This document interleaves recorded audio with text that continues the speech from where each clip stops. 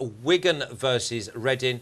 And again, it looks like a 6-pointer very early on. Yeah, key game. Obviously, Reading in big trouble. They've kind of slipped under the radar when people don't realise how big a trouble they're in at the moment, Brian McDermott's men. But I look at this game, Wigan, when they've conceded first in their games, they've always lost. Whenever they concede that first goal flash, it's never any good for them. 7 times that's happened this season. So Reading need to get off to a good start. Clearly, the value will be with Reading here. And I think, again, the DW a tricky place to go.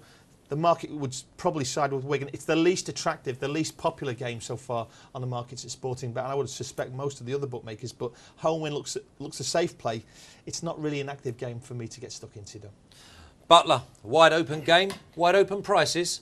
Wide open game, and that's why the draw, I think, makes appeal. 11-4. Big price of the draws there. Nobody ever backs them. Usually expect them to be about 9-4, but 11-4 here definitely will be tempting here for me. Reading played a very similar fixture 2 weeks ago in Norwich, and it fizzled out to a 0-0 draw. And the stats here, only 1 goal in the last 3 meetings between these two sides. Not many goals on show. I think 11-4, the draw represents great value. 19-20, Wigan slightly around your even money mark, a little bit odds on. Reading 100-30, but it's all about for the draw for me and a low scoring one. I like 0-0 here, or maybe even 1-1. I don't see many goals, and Wigan, you don't get them. And the pitch is cutting up a little bit there at the stadium there, and a draw for me makes some appeal. 11-4.